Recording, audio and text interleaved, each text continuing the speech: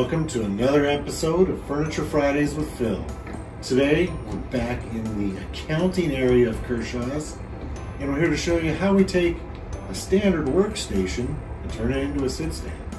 It's pretty easy. If you look underneath, you can see the supports. We got cantilevers, we got support legs underneath there. Well, all we do is we take those legs out and we put regular sit stand legs under. Hit the button, up we go. Super simple.